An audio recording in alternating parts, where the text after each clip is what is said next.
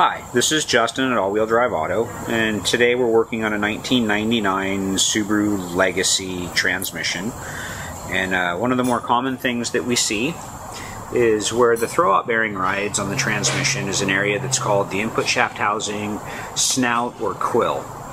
And what can happen over time is that the throwout bearing, due to age and lack of lubrication, can start to wear grooves into the housing right there where I'm showing you. And there is a fix for it, so rather than having to replace the entire case, there's actually a sleeve kit that we can install. We're going to show you how to do that real quick. So the sleeve goes over, and there's two set screws. We do recommend installing a little bit of Loctite on the set screws. That helps prevent the set screws from walking back out later.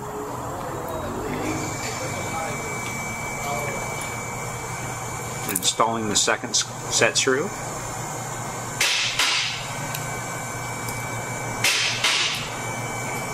The next key piece is going to be lubrication.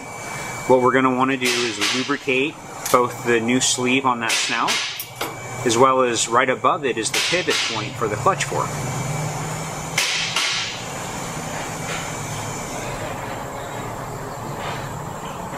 And what we're using is an anti-seize compound with some copper. And copper really holds up well to heat and gives it a little bit of staying power.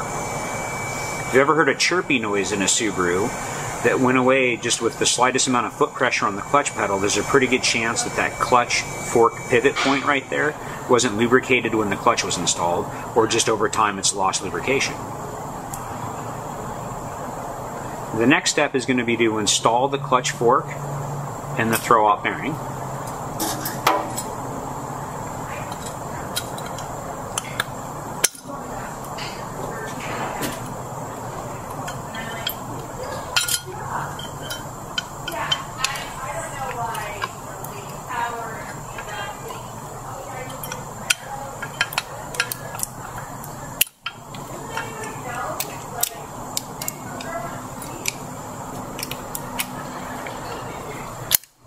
That just kind of all pushes together, and then you've got good smooth action. We didn't have to replace the entire transmission case, and this repair should be good to go for another 150, 200,000 miles, depending on how easy you are on your clutch.